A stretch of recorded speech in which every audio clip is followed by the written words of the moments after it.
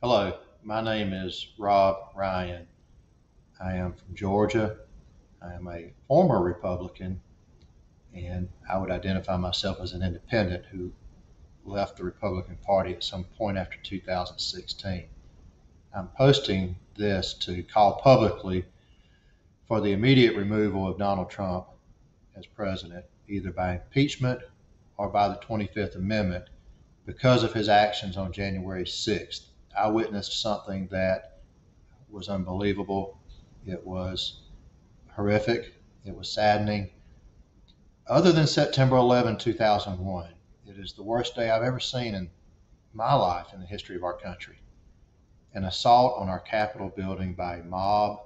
And what was worse is that the mob was incited and instigated by the President of the United States in the weeks and months before that and in the years leading up to it.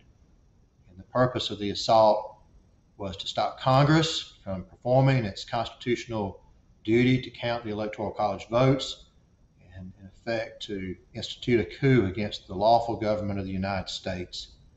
The fact that the President of the United States did this is of such great, serious importance that I do not believe he can be allowed to remain in office for another day.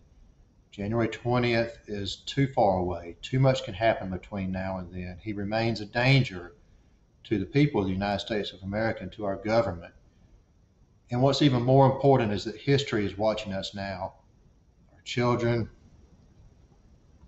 our grandchildren will read that our Capitol building was assaulted.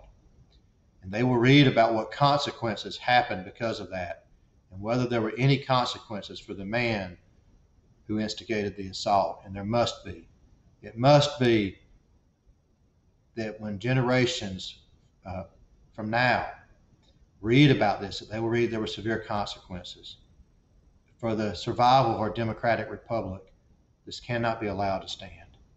And therefore, I strongly urge the Cabinet to invoke the procedures of the 25th Amendment to remove the President, or failing that, the Congress to immediately impeach, convict, and remove the President from office.